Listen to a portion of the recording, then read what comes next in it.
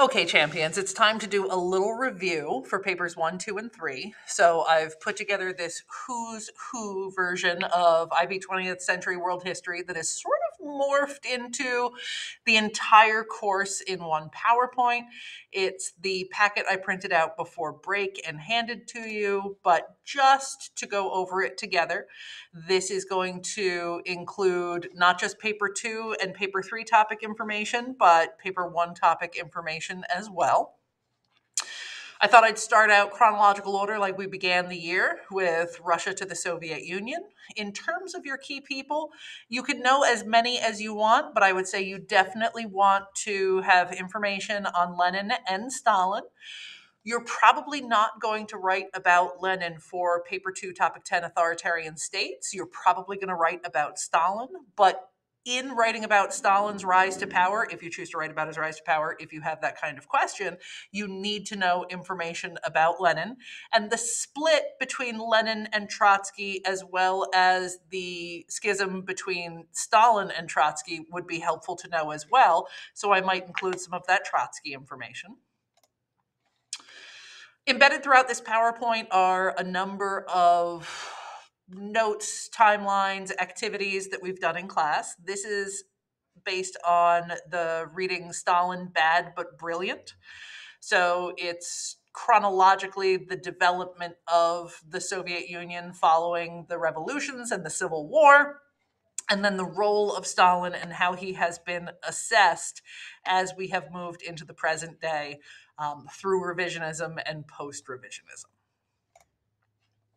In terms of your key leaders post-Stalin, in terms of paper 2, topic 12, Cold War, I see you writing about Nikita Khrushchev the most. There is some possibility to bring in Brezhnev with the Brezhnev Doctrine. And in terms of Mikhail Gorbachev, I think that would only be a collapse of the Soviet Union independence movements in Eastern Europe question. Remember, Khrushchev can be used for Berlin crisis. He could be used for Cuban Missile Crisis. There's a number of places that you can use him, but more often than not, it's going to be in paper 2, topic 12, Cold War. They do sometimes ask questions, especially the second question in paper 2, topic 10, authoritarian states, that focus on women and children or ethnic minorities or how different groups were treated or persecuted in single-party authoritarian states. So this is just something to keep in mind. We did spend some time with the USSR talking about the roles of women and children, and that can be before and after World War II. Don't feel like you have to memorize a number of the Russian names. You don't have to remember Komsomol Youth Movement, but if you can remember a Young Octoberists or a Young Pioneers, that would certainly be helpful.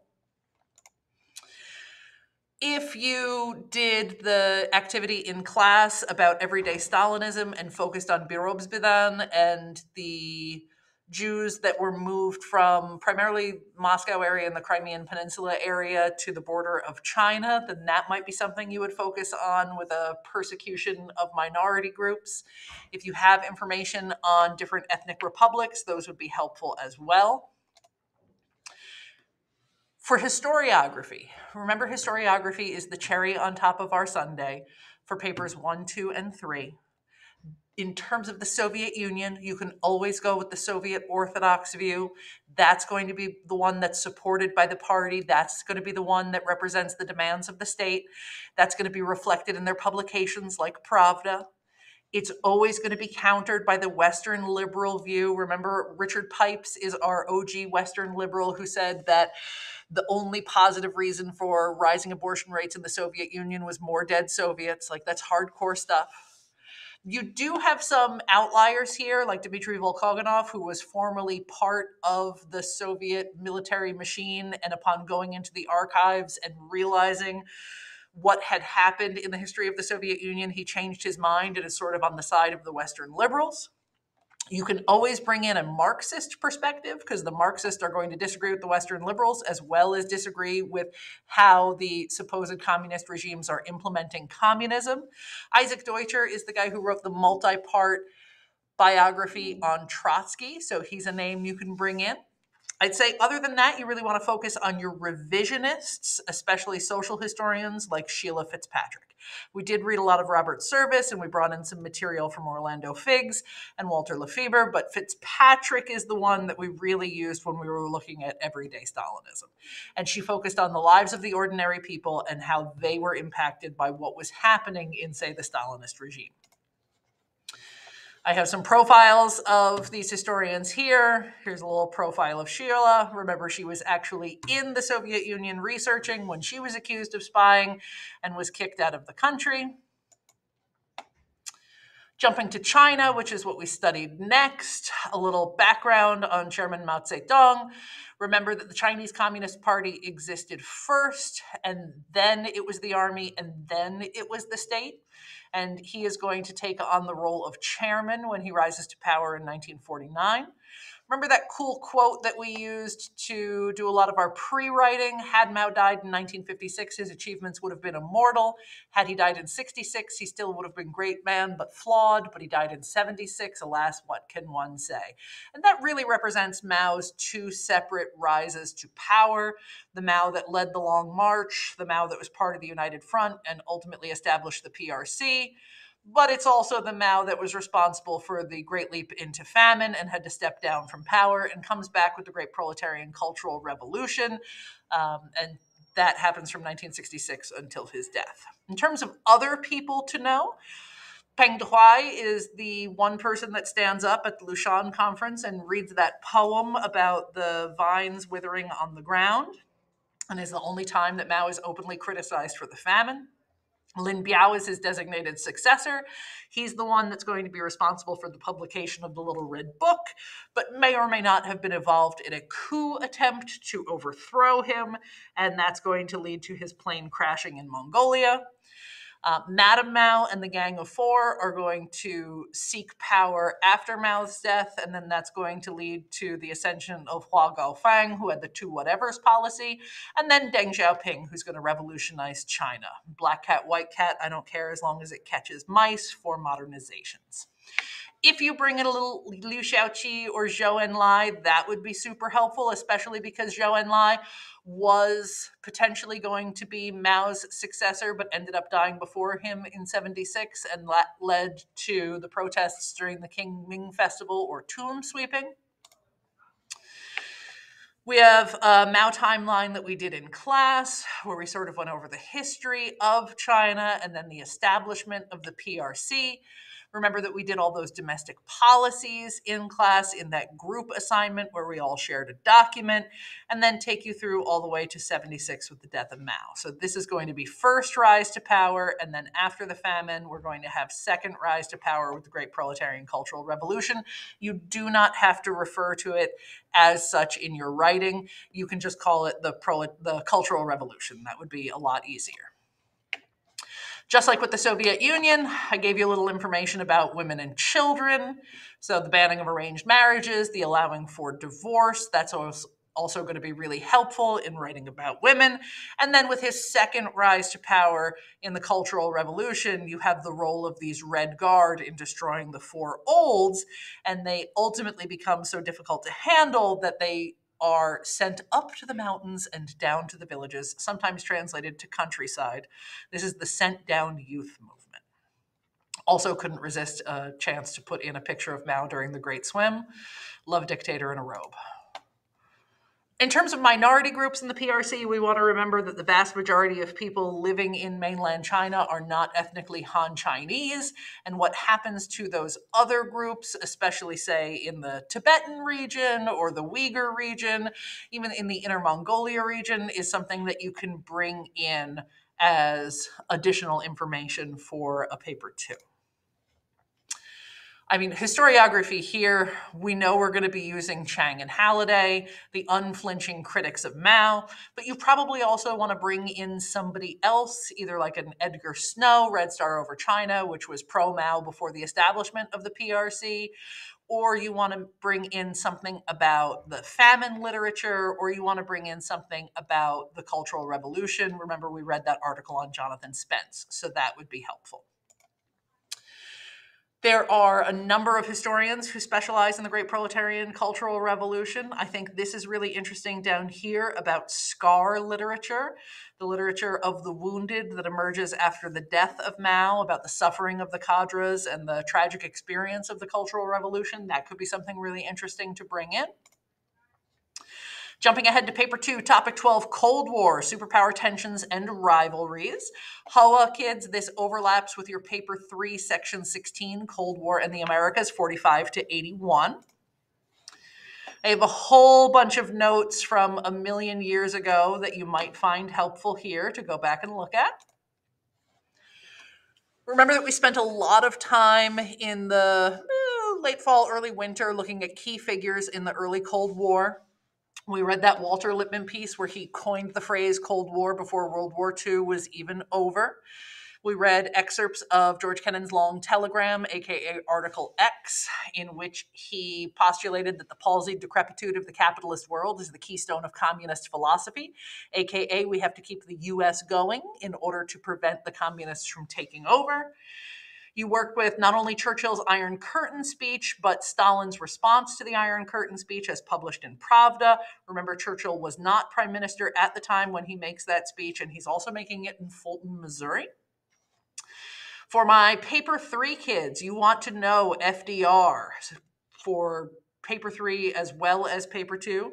You want Great Depression information, New Deal information for domestic policies, and you want World War II Grand Alliance information for foreign policies. If you wanted to go deep here, you could look at, say, the role of Averell Harriman.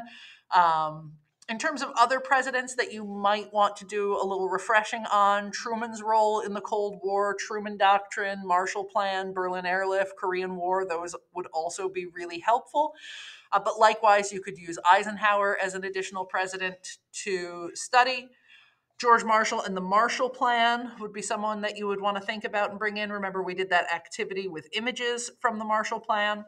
And I highly recommend knowing Eisenhower because you can look at his foreign policy as participating in World War II, promising to get us out of Korea, and then ultimately implementing the Eisenhower Doctrine in the Middle East after the Suez Crisis, and then compare/contrast that with his domestic policies and role in terms of civil rights movement. For historians, our key historian for Cold War is going to be John Lewis Gaddis. He's known as the Dean of Cold War Historiography.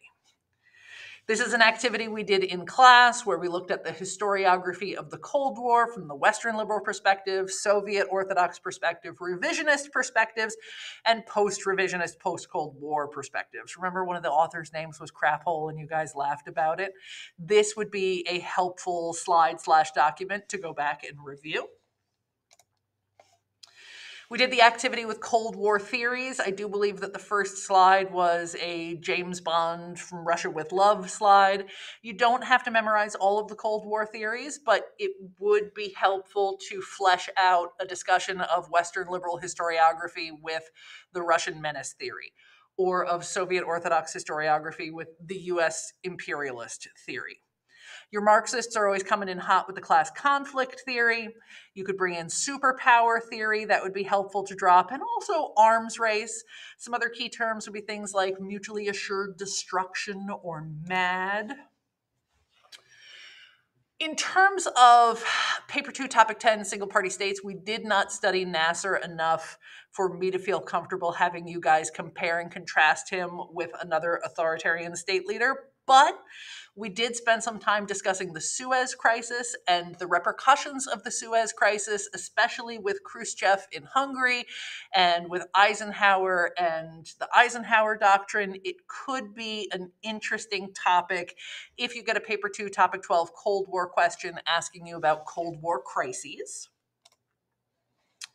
I just have additional information on there to flesh it out for you. Remember that Nasser is part of the non-aligned movement. He's one of the founders. This was based on the Bandung Conference and the idea that 2/3 of the population of the earth was neither aligned with the US and capitalist democracy or the Soviet Union and alleged communism. Though Castro is not a founding member of this organization, he is going to be at a number of conferences.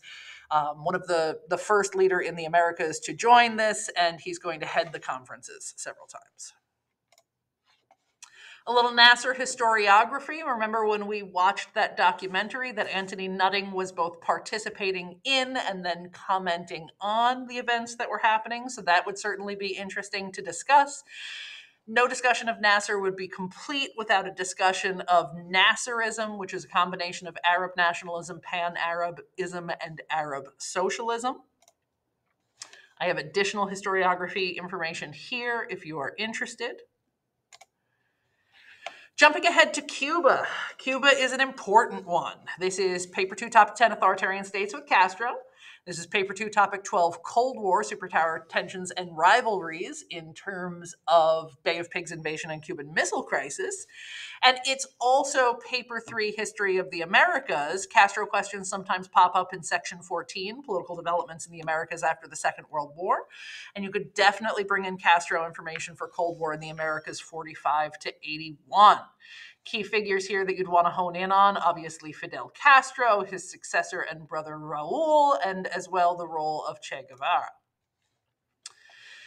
This timeline from class included Cuban history and then Cold War history that I tried to color code for you and then kept going until the death of Fidel. I know that this is a long time period to focus on, but we really want to focus in on that idea of will history absolve Fidel Castro? In paper 2, topic 10, authoritarian states, we want to be prepared for that question that may deal with women. There are a number of key women in the Cuban Revolution that later go on to serve in the government. Haide Santa Maria and Melba Hernandez are there in the Moncada barracks attacks, that failed July 26th attack for which the July 26th movement gets its name. You also might want to bring in a Celia Sanchez or a Vilma Espin, especially because of the Federation of Cuban Women. So those would also be really helpful people to know. In terms of minority issues in Cuba, this is the lesson we did that was sort of choose your own adventure, where you could look into what happened to the Marielitos in the Mariel boat lift of 1980, the evolution of LGBTQIA rights in Cuba over time, the situation of Afro-Cubanos, the role of women, or censorship. All of those would be interesting to go back and look at. You might want to review your notes. In terms of historiography for Cuba, remember that Sebastian Balfour quote about his demonization or canonization has left little space for balanced accounts of his life and work, at least outside of academia and serious journalism. So you're going to have either aggressively anti-Castro sources or aggressively pro-Castro sources, and there's very little in between. We looked at a number of those in class, so pick and choose as you see fit. Also remember that we categorized Castro. If you are asked an ideology question, and always be careful with ideology questions, there are arguments to be made for Castro being a nationalist, a populist, an authoritarian, a caudillo, a left-winger, a Marxist of convenience, and any of those can be used to build a significant argument. For my HOA friends, here are your Cold War presidents, actually before and after the Cold War presidents. HOA paper 3, Great Depression, that'd be an FDR question, primarily with recovery and New Deal. Second World War in the Americas, definitely an FDR question. There could be some Herbert Hoover information with the Great Depression question, but it really depends on what you get. Obviously, these are Cold War presidents, so paper 2, topic 10, Cold War, but they also encompass paper 3, political developments in the Americas after the Second World War, Cold War in the Americas, as well as civil rights, which is why you should probably know 3 of these presidents' foreign and domestic policies like the back of your hand. And then the last would be section 18, the Americas 1980 to 2005, and I sort of caution you on that one because we didn't spend a lot of time on it in class. So again, I really think an FDR, perhaps an LBJ, and an Eisenhower would be strong picks for you to review. I do have your presidential doctrines in great detail here. They have asked a number of Kennedy questions in the past. There was a New Frontier question not that long ago. I'd really focus in on Johnson material. And if you're choosing to do Eisenhower, I would make sure you compare and contrast his foreign policy with his domestic policies. Paper 2, Topic 10, Cold War, often has question 23, which focuses on dates, and 24, which focuses on regions, and sometimes those regions can be addressed in terms of crises. So I've given you background information on the 2 Berlin crises that we studied, 48-49, that's blockade and airlift, and then 60-61, that ultimately culminates with the building of the wall. This is literally a slide from one of your assignments. So you have this information to peruse at your leisure. Korean War is one of the case studies that we did. Definitely something that you could bring in on contrasting areas or regions, especially if you're asked for 2 different countries, each from a different region. This would be helpful in going back and remembering. Bruce Cummings is our historian that said we dropped more bombs on South Korea than we did in Europe during World War II. Remember the firing of Douglas MacArthur. Remember the Chang and Halliday reading that we did about how Mao and Stalin started the Korean War. There was a follow-up chapter, Mao and Stalin milking the Korean War. Those would all be helpful to remember. Depending on how comfortable you are or how familiar you are with the Suez Crisis, you could definitely bring that in, especially if you were using 2 different regions. Obviously, the Americas, a separate region from the rest. Bay of Pigs invasion, Cuban Missile Crisis, and the ongoing embargo would all be hot topics that definitely overlap from paper 2 to paper 3. So something that you could use perhaps in a paper 1 topic 10, a paper 2 topic 12, and even a paper 3. Vietnam War was again a case study. We did this just before, I think it might have been the last thing we did in 2022. Don't know how familiar you are, but remember the role of Arthur Schlesinger Jr. as a historian. You also might want to bring in the points of view of Mac Bundy and Dean Rusk, especially from a Western liberal perspective, our role in Vietnam, and for those of you who are going in and studying LBJ, Gulf of Tonkin resolution, Operation Rolling Thunder, those would all be helpful. In terms of American historiography, can't go wrong with the Western liberal point of view. However, you'd want to perhaps bring in some revisionism or some post-revisionism. If we're talking about the Cold War, you can't go wrong with a John Lewis Gaddis. In terms of our civil rights materials, that's when you'd want to bring in a social historian, say, for example, like Zinn. Just a quick recap on paper 1, prescribed topic 4, rights and protest. It's a 50-50 shot, whether you have case study 1, civil rights movements in the United States, 54-65, or case study 2, apartheid South Africa, 48-64. It is a coin toss, my friends. You're going to find out on test day when you open up your packets. It would be worth going back to some of our materials on South Africa, the documents that you read about Congress of the Peoples and the Freedom Charter, the work that we did with Sharpeville, perhaps even looking back at the Bantustan paper 1, and then definitely the materials on the Rivonia trial. Though I only have to take you to 64, it is helpful to have outside information about not just Mandela, but also former President F.W. de Klerk and the Archbishop Desmond Tutu and their role in the Truth and Reconciliation Commissions. That would be really interesting. You should know Chief Albert Luthuli, but perhaps you also want to go back and look at maybe an Oliver Tambo or a Walter Sisulu, maybe bring in some information about the Federation of South African Women or some of your communists, say your Rusty Bernsteins, your Joe Slobos, or your Martin Legasics.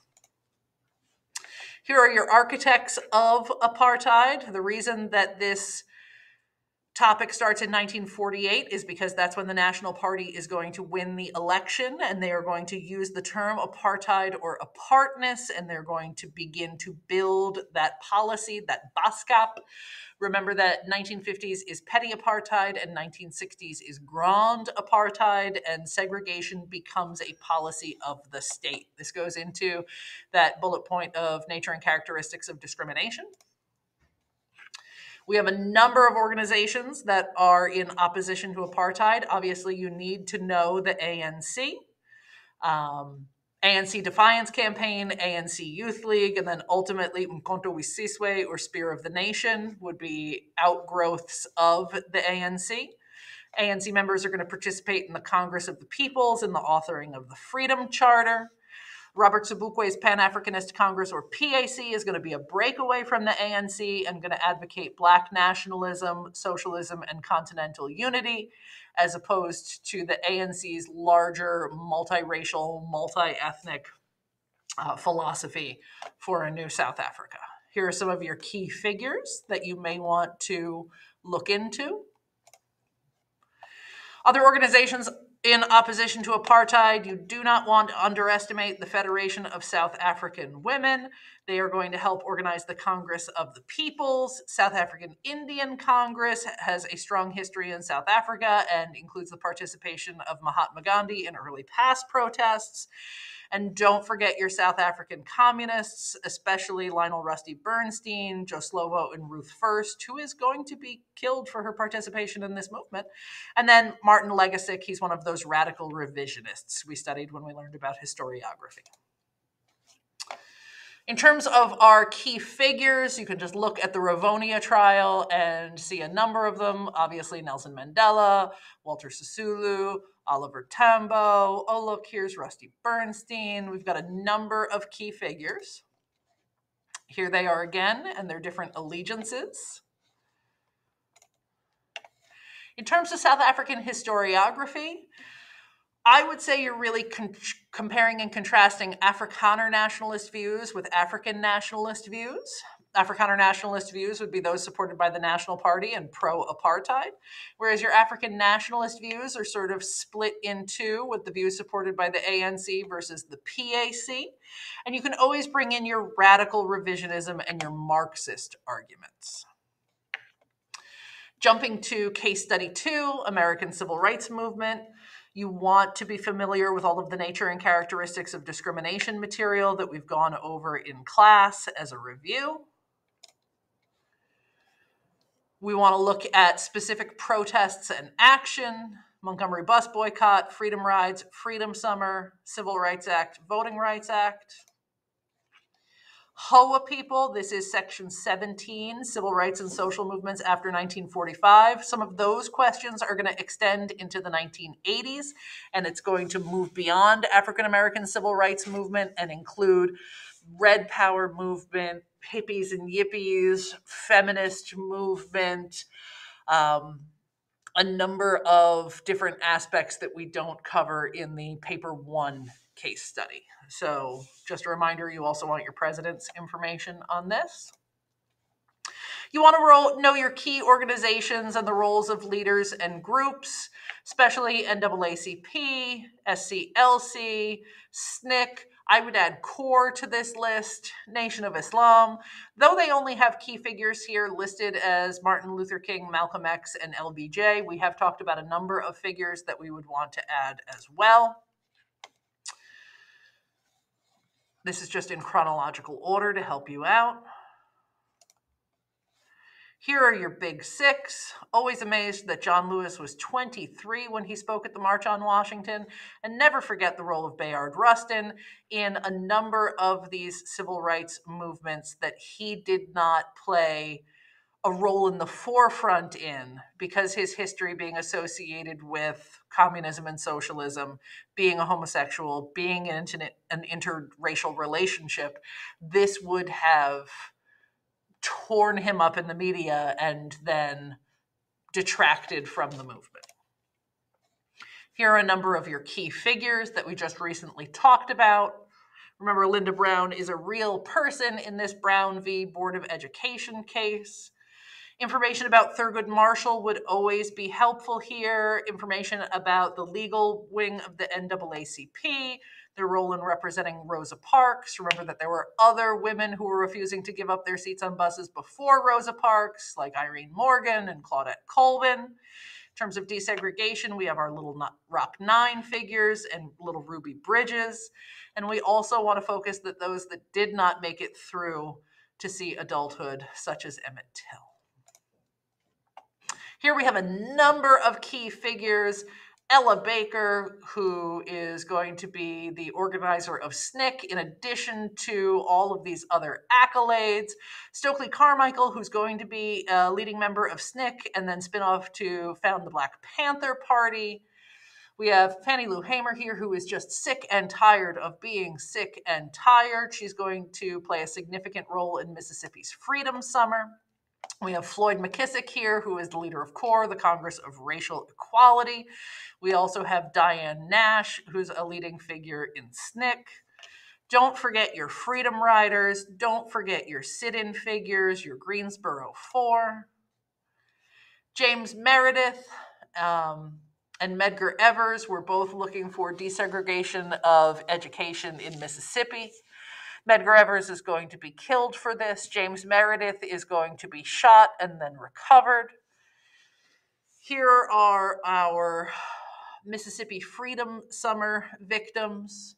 Here are 16th Street Baptist Church bombing victims, and all of those that were injured on Edmonton Pettus Bridge on Bloody Sunday in the Selma March. Here is John Lewis during the event and then 50 years after.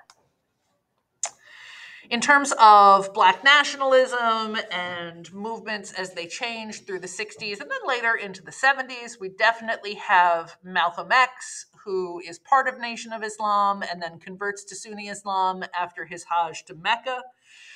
You could bring in Alex Haley as the author of his biography. Elijah Muhammad, the leader of Nation of Islam when Malcolm X converts, is very much influenced by Garveyism and Back to Africa movement. Malcolm X is going to be supported by other figures. When he is assassinated, he is cradled by Yuri Kochiyama, who was about racial consciousness and the Yellow Power movement. And here we have Betty Shabazz, who has carried on her husband's legacy. Other key figures: Angela Davis, Marxist, feminist, political advocate. Tommy Smith and John Carlos with the Black Power salute in 1968 Mexico City Olympics. And then we have our Black Panther Party members, co-founder Huey P. Newton, Bobby Seale, Elder Big Man Howard. Those would also be helpful figures to know. In terms of civil rights historiography, this has definitely changed over time from a heroic narrative, really focusing on MLK and his I Have a Dream speech, to added complexity, to shifting time frames of the movement. Interesting to bring up would be the long civil rights movement thesis about lengthening the era and spreading the movement spatially. That would be something interesting to bring in for historiography on either a paper 1 or a paper 3 regarding civil rights. You have a number of places of crossover between civil rights participants and civil rights historians. Last bit here, paper 2, topic 12, Cold War. Again, Cold War comes up in paper 3 as well. I'm pretty much taking you from détente to the collapse of the Soviet Union with key figures and events. You could choose to study regionally, like Solidarity Movement in Poland or reunification after the fall of the wall in Germany. You could look at collapse of the USSR. You could look at singing revolutions in the Baltic states, the fate of the Ceausescus in Romania, a post-Tito Yugoslavia, Velvet Revolution in Czechoslovakia, democracy package in Hungary, or what has happened to my beloved Ukraine. Sadly for Belarus, Lukashenko remains in charge. In terms of global developments in the Cold War era, you'd want to look at the role of Reagan and Thatcher and Gorbachev, which was an activity from class, by the way. We didn't spend as much time in the post-Mao era, but that could be brought in. Castro was still around, guys. Like, you can still discuss Castro in later Cold War, especially in terms of Angolan Civil War, and then that makes that connection to South Africa. So here's just your transition from Gorbachev to Yeltsin and the collapse of the Soviet Union and the independence movements in these Eastern European countries. Here are your key leaders after Stalin. I would pretty much only focus on Brezhnev. I mean, Khrushchev, obviously, but in the détente era, it would be Brezhnev and Gorbachev is where I'd really put my focus. Just some important reminders about the test.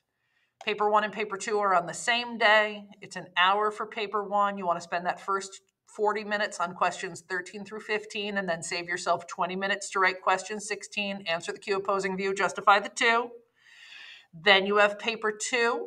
You are answering a question in topic 10, authoritarian states. You are answering a question in topic 12, Cold War. You are ignoring all of the other questions. And for my HOA friends, you come in the next day in the morning and you can pick any 3 of the HOA questions to answer.